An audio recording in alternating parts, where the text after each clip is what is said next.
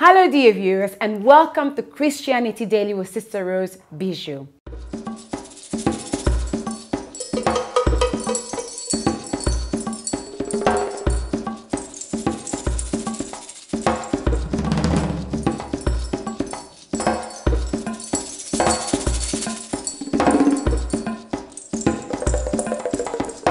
Until next time, be encouraged, be uplifted, and be blessed. Bye-bye.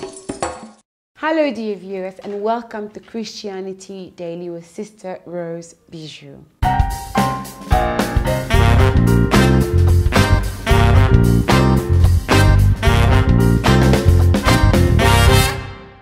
Today we will talk about how to be a true worshipper.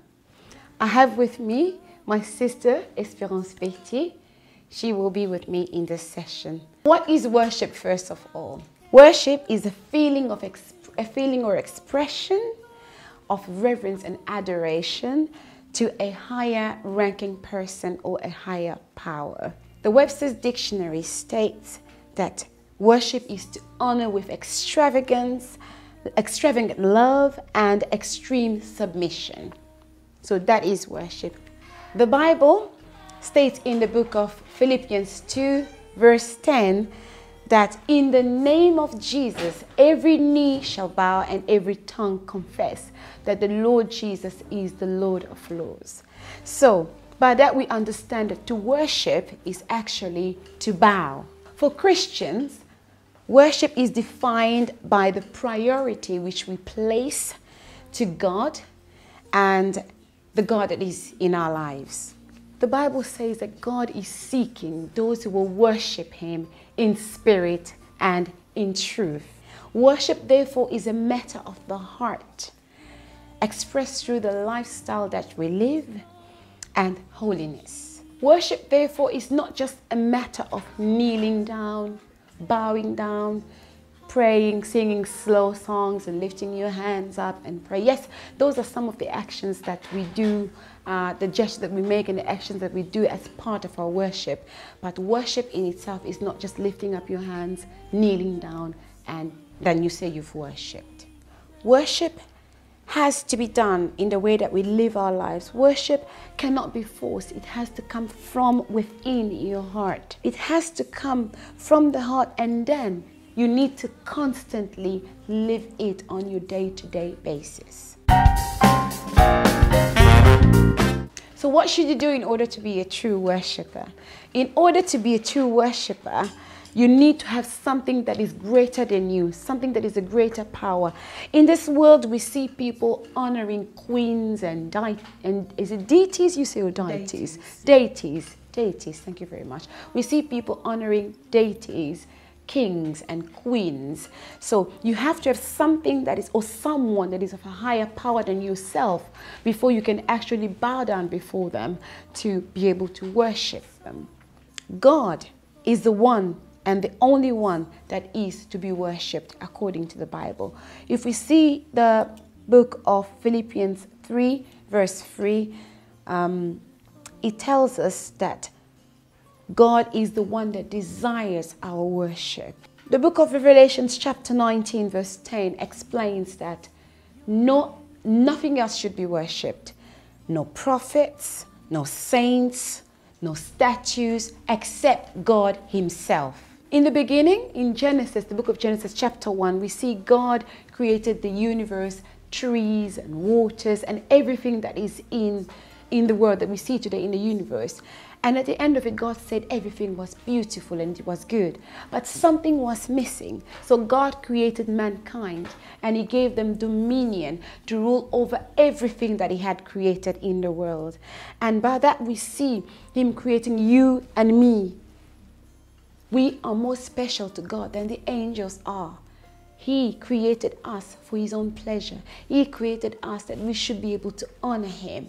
He created us that we should be able to worship Him. So why worship in the first place? Why should we worship? We worship because there are promises attached to worship. The Bible says that God wants us to worship Him. God deserves all the praise, all the honor, and all the glory. If you want to find the scriptures, it will be in the book of Revelations, chapter 4, verse 11. It clearly states that God is the only one that deserves all the honor and all the praise. Everything in the universe, including you, my sister, including me, including trees, should bow down before God and praise him and lift him up and give him pleasure. So yes, God deserves all the honor. God deserves all our worship and adoration. When we lift him up the way he wants, he will reward us with a promise. What is the promise? The promise is that when you worship God, he comes. I will show you how God comes when you worship him. God dwells in the presence and the praise and worship of his people. When you worship him, when you bow down before him from your heart, not just with the physical being, but from your heart, God comes down with his unimaginable generosity. He comes down. The promise of worship that the God will come is not that when you worship God that you feel all your burdens are lifted up, that you feel that all your pain is gone, that you suddenly feel light. No. Yes, that can happen when we worship. But the promise is, the main promise and the main purpose when we worship is that God himself shows himself to us. When you worship him with your heart and this great submission, he comes. Just think of yourself as a human being, as we are today. If the Queen of England or the Queen of wherever you live decides to come and visit your house, what will happen?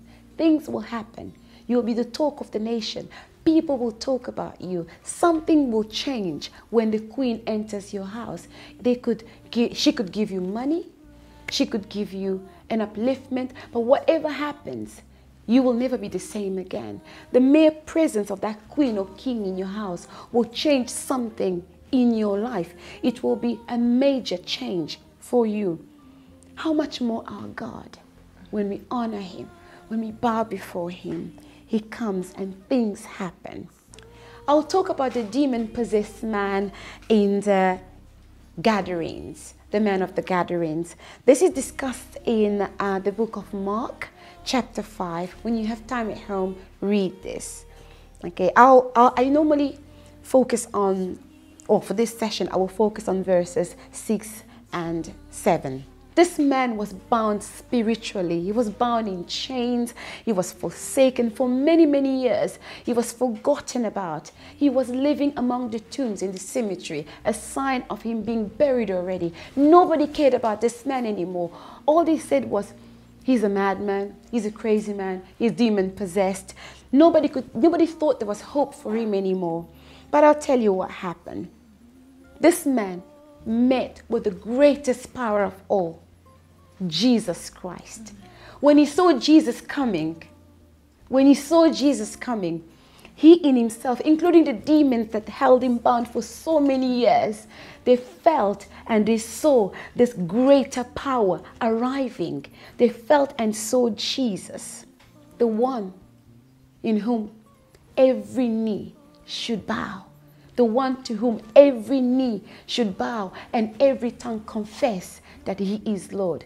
This one came, this king came, and this man saw him. And when he saw him, he bowed, he worshipped, he confessed, he bowed. Even the demons in him bowed. They have to bow when the king arrives. Things happen. He shouted out and he said, "Thou Son of the Most High." Those words is him acknowledging the power of the Most High in front of him. But nevertheless, he worshipped. And watch, when he worshipped, Jesus came down with his anointing and he set this man free. Your worship must touch God's throne. When you worship, your worship should cause God to come down and things will happen. In the case of this man, he was set free. I'll give you another example. In the book of 1 Samuel 1, verses 11 and verse 15. Here we see Anna praying. Anna worshipped selflessly from her heart. Anna was this woman that was bitterly sad and broken because she was looking for a child for many years and she couldn't get this child. She was a woman who was humiliated beyond humiliation. But the Bible says she prayed. The Bible shows us in this chapter, she prayed, she worshipped God, she submissively worshipped God. She humbled herself and prayed from her heart. What happened was, God again came. When you worship from your heart, things change because God comes. And we all know the story. She was given the desire of her heart. When you worship selflessly from the heart, your problems, demons have no choice but to give way. I'll talk about the 10 lepers before we finish. These men were outcasts. They were forsaken. They were kicked away from the place where they lived before, from the city. But what happened was, they heard about Jesus. They heard about this great power, the greatest power of all. They bowed. They knew that the king was going to pass through, and they knew they had to meet him. And when they saw him, they bowed. Again, something happened. When you meet the king, when you bow down before the king, something is bound to happen. These men were healed. They were set free. Their worship broke every barrier, every label that labeled them as lepers. Your worship, true worship, should break barriers and unleash your blessing. How to worship? The Bible declares that we should worship in the spirit and in truth. God is a spirit, and all those that worship should do it in spirit and in truth. Find the scriptures in John chapter 4, verse 24. So what should you do in order to be a true worshiper? Simple. Accept Jesus as your Lord and Savior. Follow him. He knew you before you were created. He knew you and he loved you before you even sinned. He loved you and he forgave you. Live a life of sacrifice. Sacrifice your body as a living sacrifice, worthy and acceptable before God. Second point to be a good worshiper, you need to read the scriptures. You need to constantly read the word. Keep yourself watered. Keep yourself in the knowledge of the word. Another thing is you need to confess your sins. Your relationship with God is confession-based. The Bible says we believe in the heart and we confess with our mouths. You believe, you confess. Try to live a life of holiness, but constantly confess before this God. Whenever you've fallen, you need to confess. Last point. You need to focus on Jesus. Your worship should not be problem-based. It's not how to worship Jesus. Eyes on Jesus. The Bible says, seek ye first the kingdom of God. The kingdom first. And then all the other things will be added unto you. So when you worship Jesus, a true worship will have the king to come to you. The king will come. And then everything else will be added. I'll give you an example of the woman with the issue of blood. This woman worshipped from her heart. She was completely focused on touching heart. This was a woman who suffered for many years. Not 1 year, not 2 years, 12 years. She was a woman who was humiliated again for years. But she saw Jesus. She heard the king passing through. She bowed. She said, I must touch the hem of his garment. Her focus was not on her problem. Her focus was on touching Jesus. Now, we may see her touching the garment of Jesus. We may see it's a physical thing. But I want to talk about the spiritual thing. Because when she touched Jesus, Jesus said he felt a power come out from him. When you touch Jesus from your heart, when you worship from your heart, you touch him. And when you touch him, a power comes from him. So the King gives you everything else to be added. This woman forgot all humiliation, all sorrow, all pain. She humbled herself. Doctors gave up on her. But this day, she touched not just with her hand, but with her heart. The King came. Things changed. And this woman was rewarded. She was set free. So in conclusion, I want to encourage you today.